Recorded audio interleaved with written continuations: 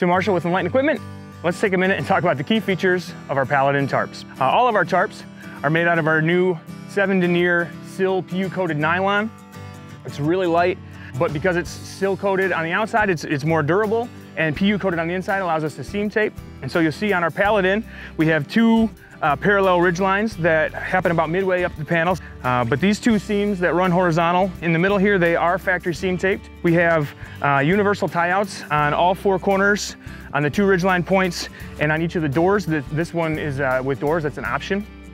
And so these tie-outs allow you to add a line lock if you want to. You can use them straight to the ground. You can use them, you can tie your cord directly to the tie-out. You can use the line lock for your cord. You can put trekking pole tips in here to lift them up, or sticks. This is pretty much the most versatile tie-out that there is on the market. And we have these on all 4 corners and the 2 ridgeline, as well as on the mid-panel pullouts. If you want increased headroom inside, you can lift these up with a stick or trekking pole and then tie a line out.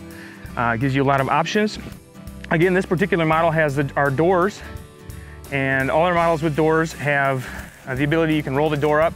There's a couple toggles on the side here, and it allows you to roll the door up out of the way.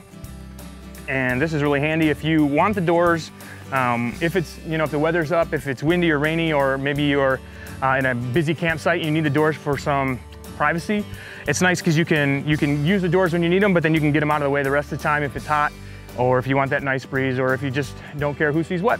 Something of note is that if you order the tarp with doors, if you order the Paladin with doors, we don't seam tape the door seam here. And that's for 2 reasons. Is if we tape this seam, it really hinders the ability of the natural fabric stretch. There's a little bit of stretch in the fabric, which is required to get a nice top pitch.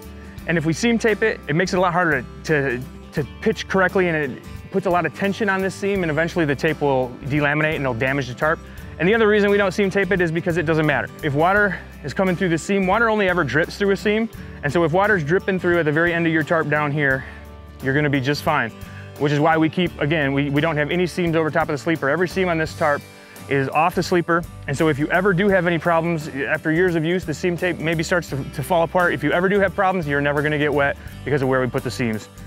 So that's it. That's the key features of the Paladin. It's a very basic tarp, real streamlined. The whole point is to give you all the coverage you need with none of the weight that you don't. So thanks for taking a look.